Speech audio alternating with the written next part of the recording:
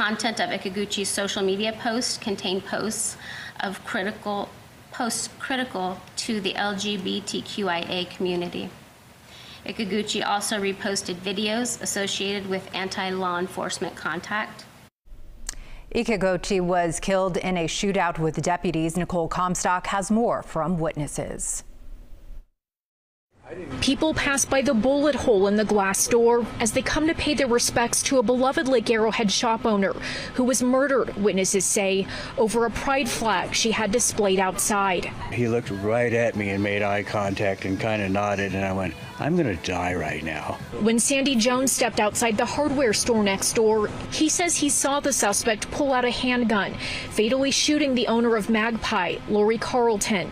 He says the man was trying to tear the pride flag down, and Lori came outside. She was arguing with him about the flag, and she just gave up and turned around and walked back into the store, and at that time is when he shot the first bullet. Many in Lake Arrowhead have posted online that Carlton was a pillar in the community, an immovable force in her values for equality, love, and justice.